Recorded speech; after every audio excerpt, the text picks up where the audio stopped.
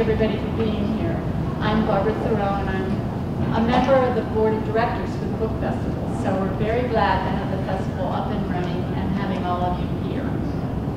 And we encourage you to buy merchandise, buy books, and continue to interact with all the authors that we have here this weekend. We're very blessed to have this happening. I looked up the title and I forgot.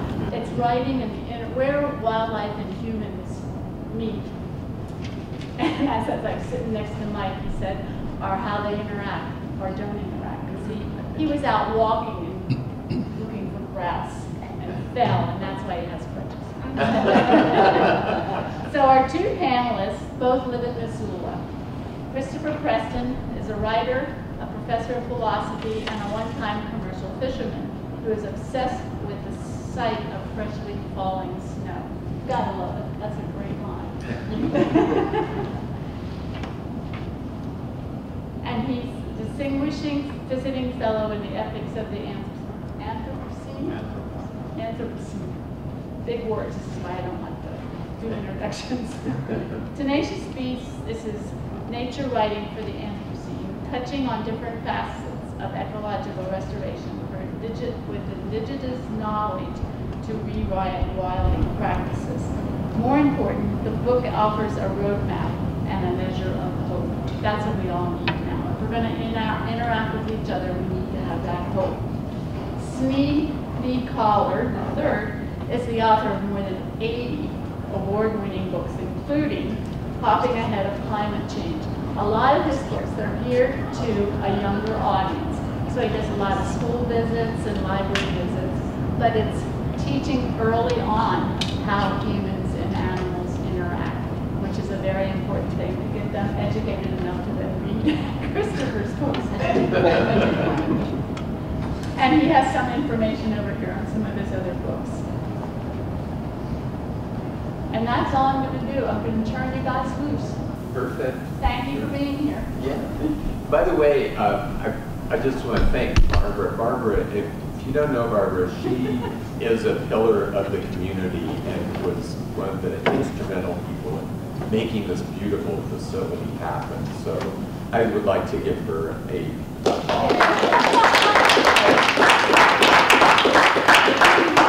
A lot of effort, and I had to retire too. Well, how's that sound? Good. Good. Thank you, Barbara, for the kind introduction and for everything that you do in Missoula, of course. Sneed and I spoke beforehand and agreed that I'd go first. I'm going to talk about this book, Tenacious Beasts.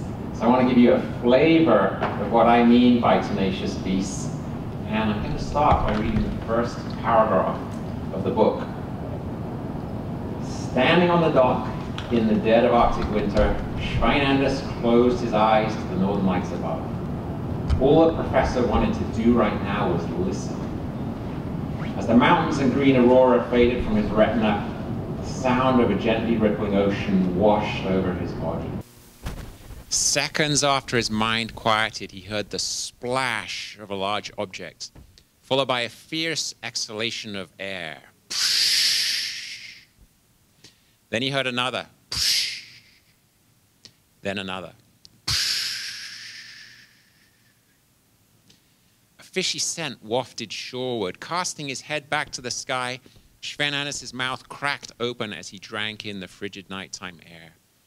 He was perched on the doorstep of whales, dozens and dozens of whales, humpback and killer whales, drawn to Norway's Kalfjord in the winter months to feast on herring.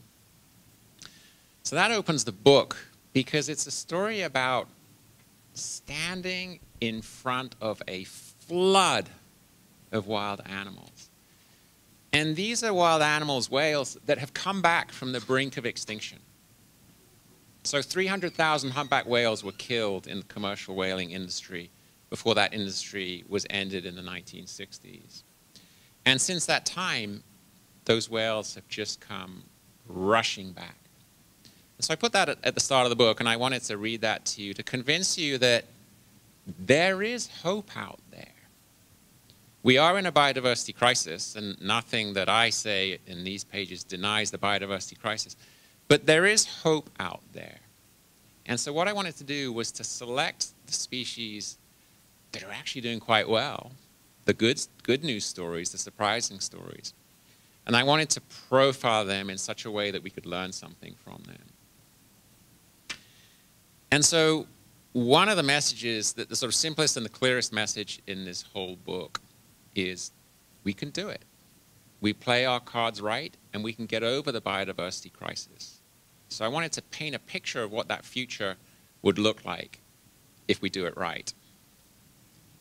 And then beneath that, another thing going on in the book is asking of us the question, how would we think about animals differently if this were to happen? How could we change our mindsets so that we can figure out how to get along with animals? Because one of the things I learned in researching this book is that animals want to live. Evolution fixed it that way, right? So that if you can, you will survive. And so Robin Kimmerer, the Potawatomi plant ecologist, says natural systems have no other goal than the proliferation of life. I mean, that's essentially what they do. And so I wanted to give readers a chance to see that that is what animals are trying to do. They're trying to live. So the species that I talk about in here, I have probably a dozen or 15. It kind of depends how you count them. But they run the gamut between species where all you have to do is leave them alone and they survive. And so those humpback whales are a good example. All we had to do was to stop killing them and they survive. But it runs the gamut through to species that actually need quite a lot of help. And so one of the species I discuss that falls into that category is the northern spotted owl. The northern spotted owl are getting hammered by barred owls. So barred owls didn't used to be in the Northwest, but they are now. And they're bigger and they're more aggressive. And the northern spotted owls are essentially, one biologist says, they're circling the drain. We can help northern spotted owls, but the way we do it is by shooting barred owls. And I went out in the forest with a technician who'd spent the last 5 years shooting, she told me, up to 350 barred owls. So there's like a heavy investment of time and energy in trying to make it work, trying to help these northern spotted owls to survive. So on the one end of the spectrum, the whales, wolves, beavers, these are animals where the conservation strategy is this: stop killing them. And they come right back. And then on the other end of the spectrum, the northern spotted owl, the California condor, a very rare bear called the Marsican brown bear in Italy, which I talk about in here, species that require a lot of intervention, management, maintenance. And there's no one rule here. It's a kind of a case-by-case basis for who needs what. Now, when these animals do recover, if they do recover, we're going to bump into them. So gone are the days when, if there ever were such days, when wild animals live in the wilderness and we live in the cities and we can keep these two separate. We're going to run into these animals on this packed planet on which we now live. And so if these recoveries happen, we've got to start to think differently. And I'm actually a philosopher by trade. And so there is a little bit of philosophy in here. Like, how do we think differently about these animals so that we can get along with them? I just want to read you a second little paragraph here, also from the intro, just to give you a sense about the displacement that occurs when animals recover. On a rural road in Canada a few Octobers ago, I pulled the car over to stare at two long-legged animals loping confidently through an adjacent field. They trotted nonchalantly along, not far from several dozen unconcerned cows. I'd never seen a wolf outside of a national park before, but I knew instantly what they were. When I lowered my window, the pair of wolves stopped and stared directly at my vehicle. There was an assertiveness in their look. They belonged on the landscape. As I admired the luster of their coats and the muscled curve of their haunches, I felt my place in the world shift just a notch. The feeling was uplifting, but at the same time, mildly disorienting. I hadn't expected them there. Something in my mind had to shift. The wolves finally grew tired of looking, bumped shoulders, and resumed their lope across the field. I drove the car back onto the road with electricity coursing through my blood. The feeling did not fade for many miles, and it persists in the pages of this book. So some of these animals are going to show up close to where we live. In that case, we're talking about farmland. But when I talk about wolves in Europe in this book, we're literally talking about the edges of towns, inside of towns. There's a remarkable video on YouTube of one of the first wolves back in the Netherlands literally loping down the sidewalk in a village not that far from Amsterdam. So we're going to have to confront these animals. They're going to be in our spaces. And yes, that's a challenge, but it's not completely unusual. Think about how many animals live in urban spaces already, whether that's raccoons, whether that's birds, whether that's insects. And in Missoula, we're lucky and pretty unusual that we get some of the dramatic animals in town too, right? Last fall, 150 bears within the city limits of Missoula. And in the last month, my wife and I have had a lot of joy sitting on our back deck as it gets dark, watching bats move over our yard. What an alien form of life. They're still mammals, but they're so different from these mammals. And yet we share space with them, and we love to share space with them.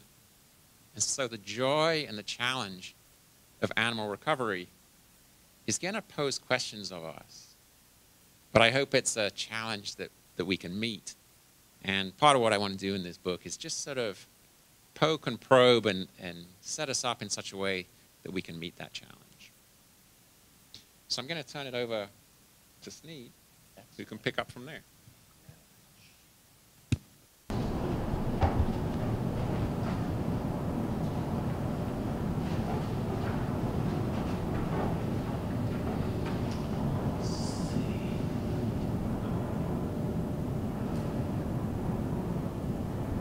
There we go. Can you hear me all right?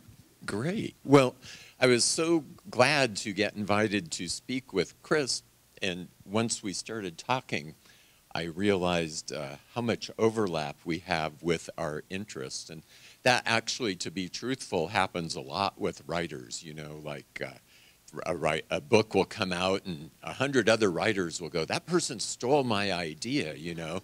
But it's not that. It's because we're all influenced by a lot of the same things. And so while Christopher was working on his book, I was working on a picture book about animals that are successful in urban areas. You know, it won't be out for a couple of years. But it's the kind of thing that I've been thinking about a lot, too. And living in a place like Missoula really reinforces that because as Christopher said, we are so lucky in that we're in a city, but we have wildlife moving through the city constantly. And it's a good place to reflect about the role of humans and what we can do to assist wildlife. And a lot of my own writing reflects that as well. A few years ago, my son and I, we started doing what's called a big year. Raise your hand if you know what a big year is. Okay, what is it? Exactly. You go out and you try to see as many bird species as possible in a given area in a single year. There's a great movie called The Big Year with Owen Wilson and Jack Black. If you haven't watched it, go watch it. It's hilarious and delightful. And my son and I had just started birding when my wife Amy back there rented the big year for us. And after it was over, my son looked at me and said, Daddy, we should do a big year. He was 12, I think, or 13 at the time. So we did. And I think we got about 120 species that first year, which we didn't know if was good or not, you know. But we kept learning, and then in 2016, we did a more serious big year. And it was assisted by the fact that I had 2 out-of-town trips arranged for us. First, we went to Arizona and birded, and then we went to the Houston area of Texas to bird. Now, every year there in Texas, there's a place called High Island. And in April and May, thousands, more than 10,000 birders converge on this place. Why? Because migrating birds are making a direct flight across the Gulf of Mexico to the United States. It's an 18-hour nonstop trip. When they get here, they're totally exhausted, and they look for the first place they can land and rest and eat food, right? And for many of them, it's High Island, Texas. And so we went down there, and sure enough, there were migrating birds just sitting exhausted in branches everywhere. It was great. And so this gave me this idea to write about a book. I titled it Raining Down Warblers, because warblers are the marquee birds that people want to see when they go there. And here in Montana, if you work hard, you might get a dozen species of warblers in a year. Back east, it's like 40 or more, right? So it's pretty incredible. And so I wrote this book, Raining Down Warblers, which was about, I decided to follow one warbler, a cerulean warbler, which is a beautiful endangered species that winters down in South America. They tend to use coffee plantations a lot, which is really cool. And so, but they're also endangered, and so I decided to follow the travails of this warbler as it migrated, flew across the Gulf of Mexico, and tried to get up to its breeding area in the Northeast. So I sent it to my publisher, and he said, I like it, but what if you, instead of just making one story, why don't you include the story of a family that's been trying to create backyard habitat and is waiting for these warblers, hoping that some of them will nest in their yard? I'm going, why didn't I think of that? Because I've been doing the same thing in my own yard for like the last 30 years, right? And so it was really a great idea. And it ended up being this book called Waiting for a Warbler, and it kind of tells a dual story of the hardships or the challenges of this warbler migrating and this family that's been working on its own yard to put in native plants and all the resources that a nesting pair of warblers might need. And this book, it's not my best-selling book at all, but I love this book because it kind of offers a way for us to think about, well, how do we help wildlife if we live in an urban area like Missoula? And unfortunately, Americans have been brainwashed with this idea that a beautiful landscaping job is acres and acres of sterile lawn, right? This has been ingrained in us. You see it everywhere, even in new developments. What do they put in? A couple of ornamental exotic trees and lots of lawn. And so this book kind of gave me a platform to start thinking about that. And how can we change this? And so I do have lawn in my house, but I've tried to devote at least half of the space to native shrubs, trees, flowers. And it's tough in a place like Missoula because you have these animals that are doing very well called deer, right?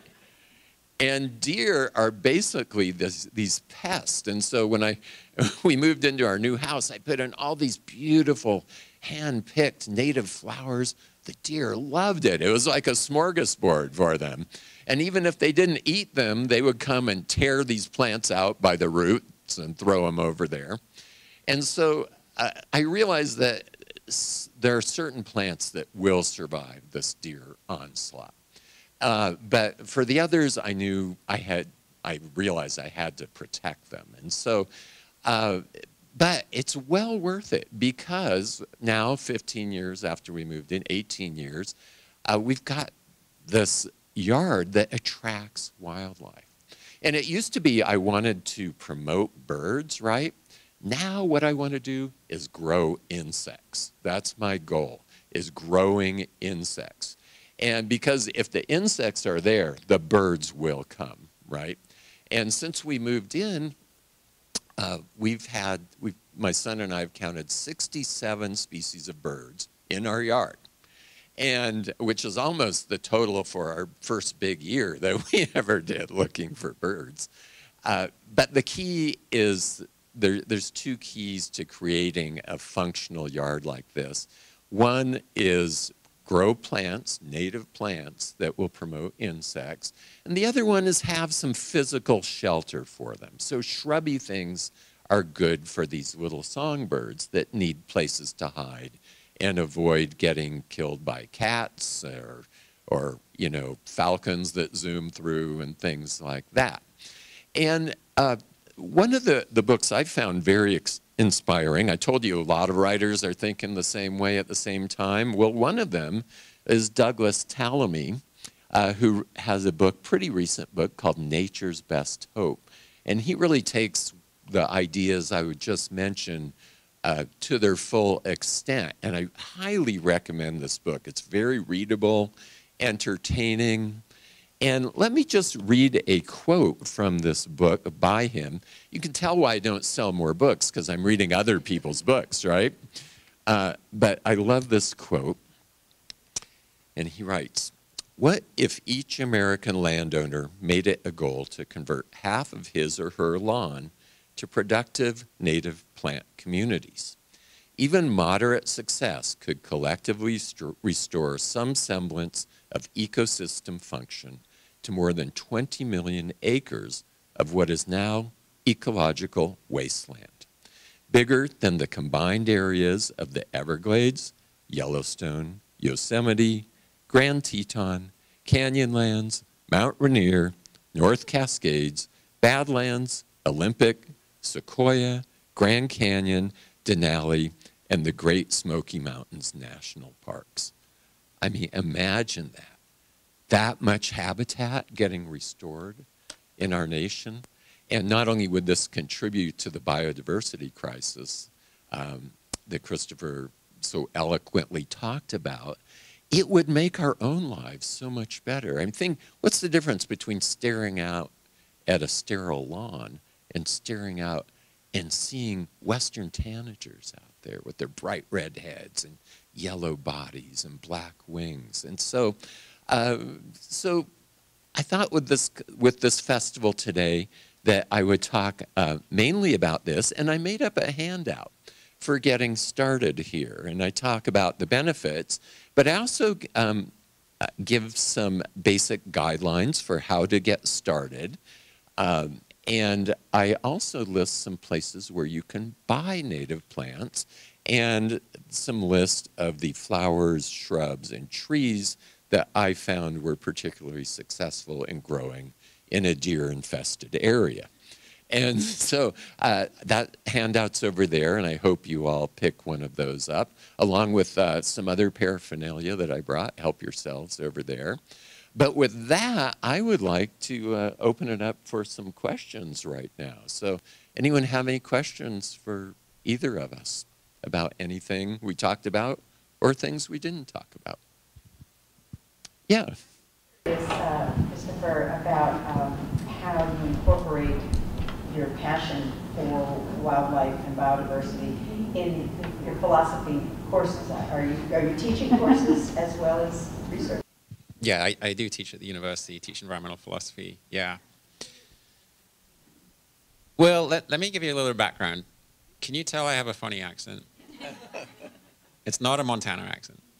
But I came out to the United States 3 decades ago because I wanted to live on a landscape that had some genuine wildness to it. Because I thought, I can't find that in England. There's too many sheep. But I can find that in Montana or Alaska. I spent a lot of time in Alaska when I first got over here. And so I thought there was all this wilderness and all this wildlife in the wilderness. And I sort of drank that Kool-Aid for maybe a decade or so. But I've started to realize that I was actually pretty mistaken in this idea that the wildlife lives in the wilderness and that's kind of the end of the story. I mean, one of the obvious reasons why I was mistaken is this idea of wilderness is very much a European construct, and it doesn't pay attention to the long inhabitation of the land by indigenous people. So that was one clear mistake I was making. But another mistake was that wild animals, they don't just live in wilderness, they live wherever the habitat's good. And sometimes the habitat in a backyard can be incredibly productive. So what I found is that in my classes recently, it goes a long way to talk about breaking down this, this sort of wild civilized divide, this idea that the wild is one thing and it's the non-human place for non-human animals, and the civilized is another thing, and that's where us humans live. I mean, I'm really pretty convinced that that's a bad way to start thinking about the world. And a better way to start thinking about the world is that we are animals, and there is wildness right here on this street, as well as up in the recreation area there, as well as up in the wilderness area beyond. And so we try in my classes to talk a lot about how wildlife and wildness really is spread throughout all of these different environments. And it seems, if I could just follow on that, you know, when we think about civilized versus wilderness, and you talk about, you know, being in indigenous territory, that was the whole European mindset, that civilized is good, wild is bad, and wow, that's really an important concept for all of us to get, that there's not a better and a worse, that they all just coexist. There's actually a ton of philosophy in all of this. We don't have to go deep in it, but it's a big sort of philosophical issue, how we chop things up and how we think about things like that.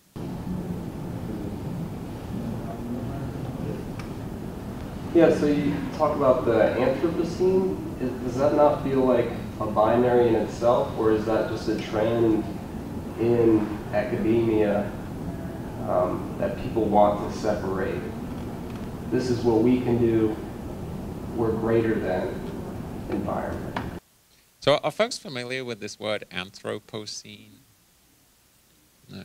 So the Anthropocene, it's like a fake geological term. So like you've heard of the Pleistocene, you know, woolly mammoths, ice ages, all that sort of thing. And then the Holocene, that's actually the period we're kind of in right now. But there's this word floating out there, the Anthropocene. And it's the idea that now we're in a human age, where humans are actually one of the primary forces shaping the planet. So with the introduction of this word, we have to think about our role. What is our role? Is our role to control the landscape? Or is our role to try and restore, to sort of back off and restore what happened before human population got so big and consumption got so high? And again, these are sort of difficult questions about what is it to be a human on this beautiful planet? Like, what should we be doing? And so when I mentioned there shooting barred owls to protect spotted owls, is that something humans should be doing? Or should we back off and see what happens? I mean, let's have a snap vote. Who would be in favor of shooting barred owls to save spotted owls? Yes, in favor? Against? Maybe slightly more against. And against it, why? Do you want to tell us why you're against it? Someone who's against it. I'm ambivalent, but I guess I'd like to know more research. I mean, how is the strategy decided on? So it's not yet official policy. But when I went out on the forest, there was an experiment, a 5-year experiment going on. And the results of the experiment are unequivocal. If you shoot the barred owls, the spotted owls have a chance. If you don't, the spotted owls die out. It's that simple. So federal and state agencies are trying to decide whether to make that policy or not. Well, they're not going to go extinct because they basically stretch. It's, I think, the second most common owl, and they stretch from the East Coast all the way to the Pacific Northwest and down towards California. So they're not going to go, the barred owls won't go extinct, but they will be kept out of that crucial spotted owl habitat. It actually brings up a whole can of worms for a lot of species, because what they think that the reason the barred owl was able to spread here is because of human activity, right? And without that, there would be this impenetrable divide of the Great Plains for the barred owl. But because we planted trees all the way across the country and everything like that, they were able to get out here. But we're going to run into this over and over again with invasive species impacting native species. And a lot of this invasive species are quite cute and adorable. For instance, cats, house cats, right? Having a terrible toll on birds, right? They think that house cats may be the biggest threat to birds in the United States. They think there may be more than 100 million free-ranging cats, house cats, on the landscape. And these are both from people who let their cats outside, but feral cats as well. And the impact, estimates have run as high as 4 billion birds a year being killed by these house cats. So, do we go out and start shooting house cats? Well, people are trying to, like, these kind of feed and neuter programs, right, where they attract them in. And that makes the people feel better, but it's a fantasy as far as this making any significant impact on what these cats are doing, because it takes tremendous money, tremendous energy, and the results are even mixed, because often these stations attract more wild cats to them, or feral cats or outdoor cats. So what do? Well, we got to think about it. For me, it's a no-brainer. We start controlling these cats, and so that these birds have a chance. But a lot of people love cats, right? And so talk about philosophy. You could probably teach a whole class just on house cats and birds, right? And so, yeah. Try and stay away from sensitive topics like personal pets. But you were going to add something. The barred owls, no, they're pretty, they're powerful enough to survive out there in the Pacific Northwest. So it does look like the only option is to shoot them if we want the spotted owls to survive. I spoke to a biologist at Oregon State University, and he knew all about spotted owls and barred owls, and he said, well, this is kind of what it's come down to. On that topic, it's more, I'm more conflicted about the word we, as in, if I have to go out and shoot barn owls, it's not going to happen. I mean, and so how does that jive with,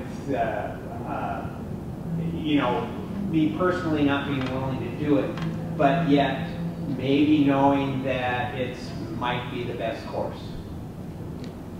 Well, we let a lot of people do our killing for us. If we're meat eaters, we let people kill those livestock. We all let Animal Wildlife Services kill pests. 25,000 beavers a year, for example. Tens of thousands of coyotes. And we tend not to notice it. We tend to let it happen for the status quo. Until a very charismatic species shows up, and we have to weigh in on it. And the northern spotted owl is an interesting case in point, because northern spotted owls are so gorgeous. I mean, if you see those photos of them, especially the young ones, little kind of fluffy balls of fur. And we spent a couple of decades trying to protect habitat for northern spotted owls in the timber wars in the 1990s and early 2000s. So northern spotted owl is charismatic, it's well known. We've already invested time and money into saving it.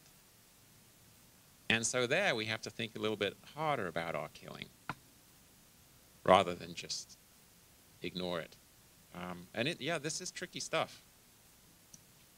Yeah, the more you know, the more complicated it gets. But you know, we do make moral judgments as humans, and we have to decide what we want, what's best for the planet. Do I want a world with northern spotted owls in it when my kids grow up? Yeah, I do.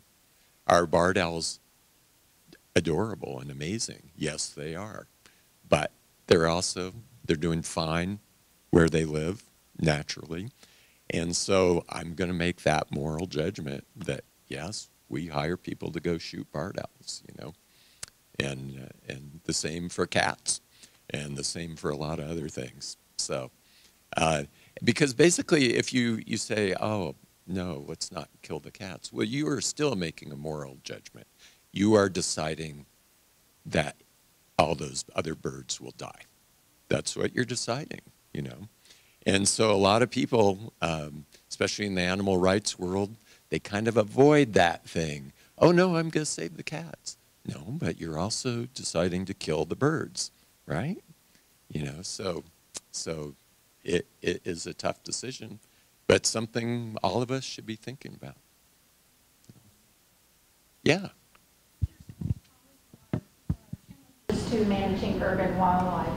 I lived in Austin, Texas for 35 years, and about 20 years ago, we had a lot of feral cats right in the middle of town. I lived in very central Austin, and the coyotes started moving in, and cat is the preferred diet of coyotes.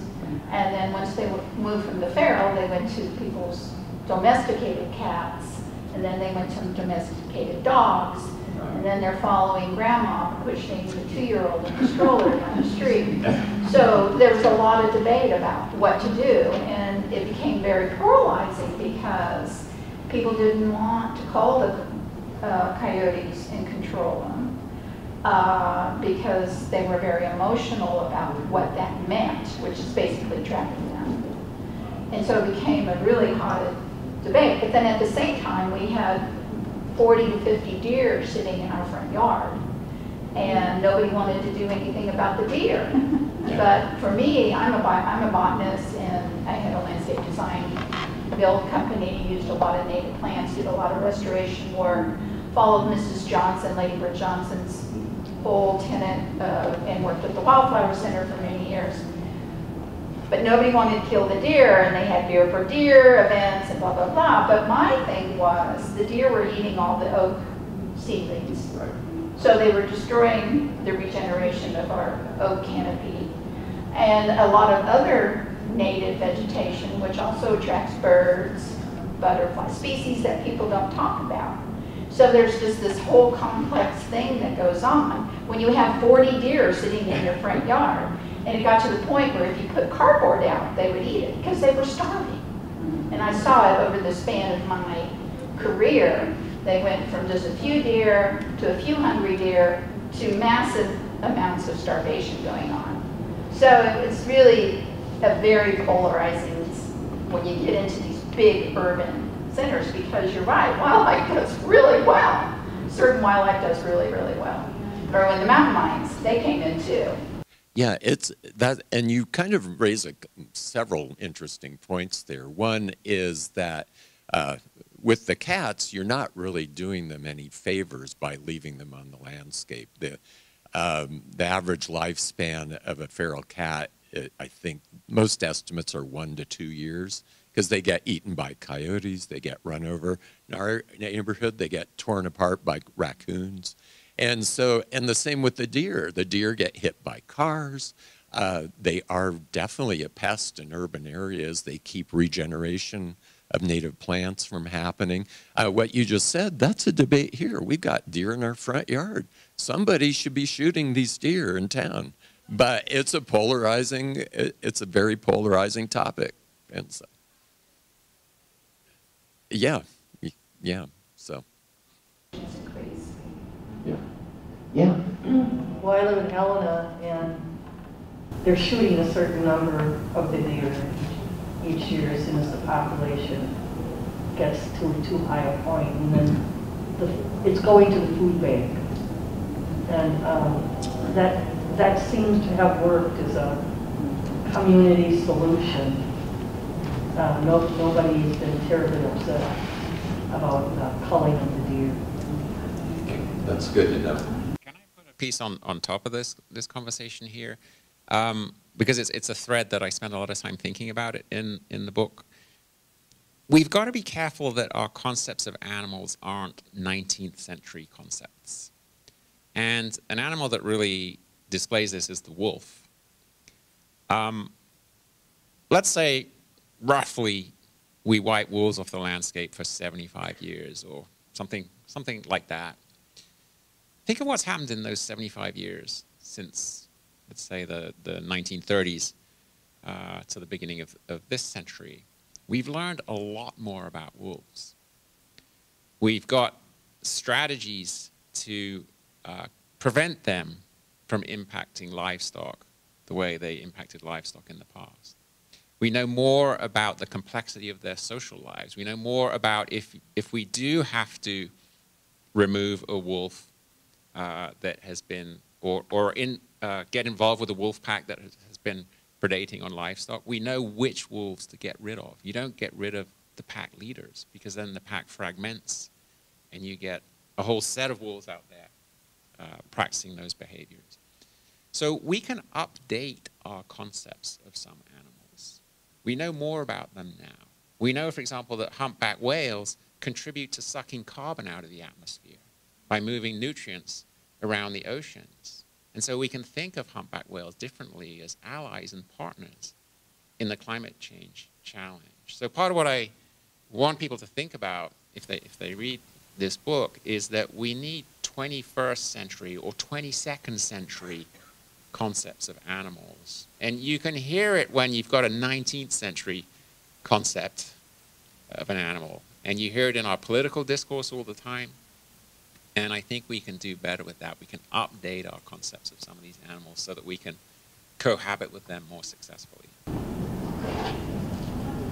I grew up in a small town in Arizona, so there was a lot of interaction. There were coyotes and snakes and quail, and it just was part of every day.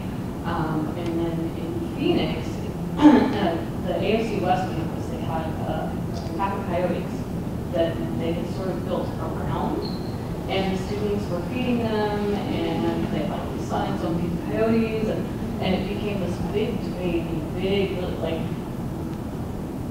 because people were treating them like pests, and there was a common walking path. That's why I went there, and the coyotes would just follow you because they expected you to feed them, right? And they stopped hunting and looking for food, and they eventually were caught, and they were not released. They were actually, because they were too used to us taking care of them.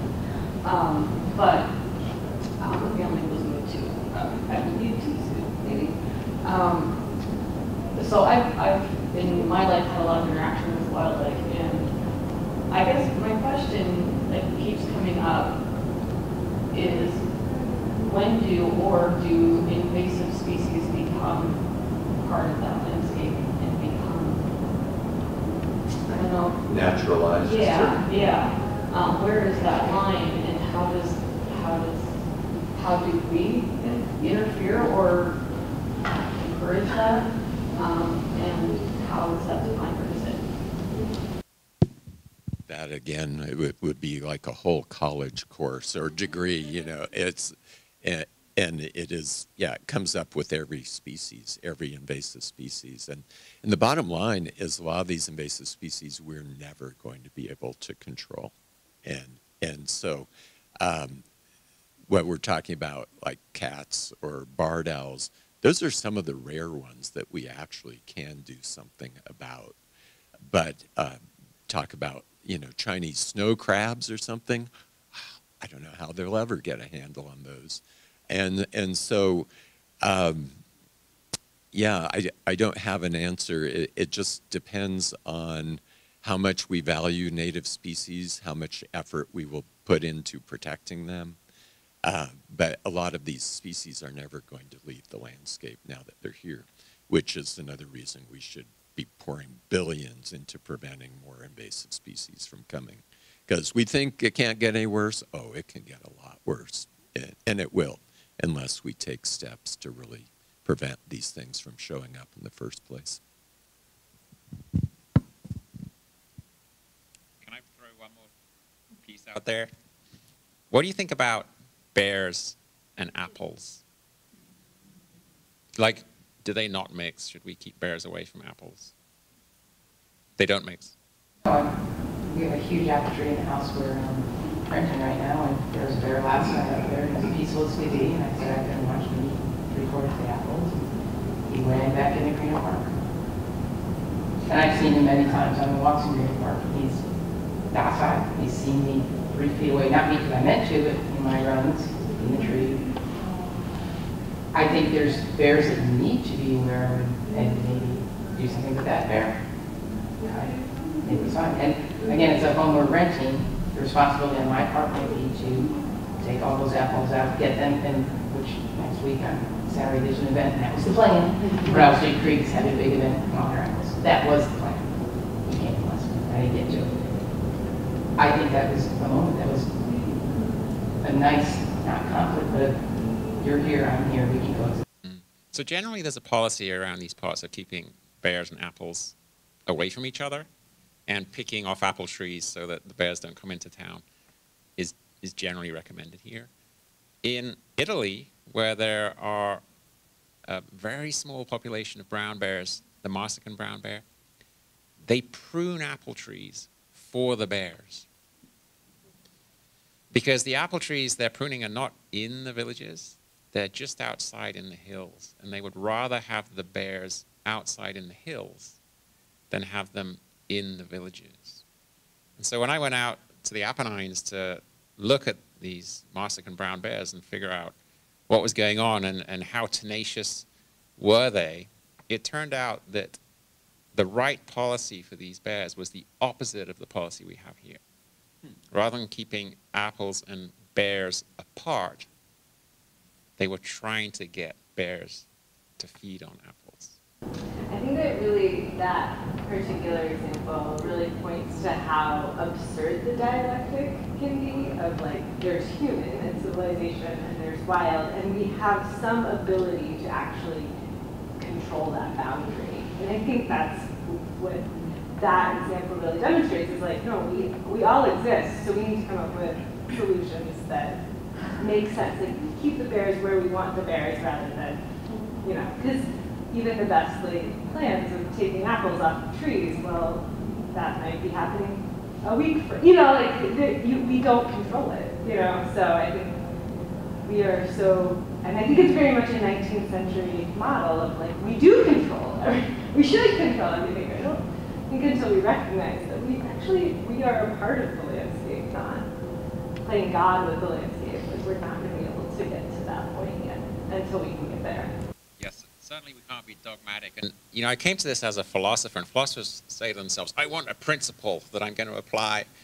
And in all these cases, I thought, wow, there is no one principle. There's something you do with bears in Missoula, and there's something you do with bears in Abruzzo in Italy, and it's not the same thing. I think our time is up, but I believe we're both signing books right after this. Is that correct? And we can chat. So.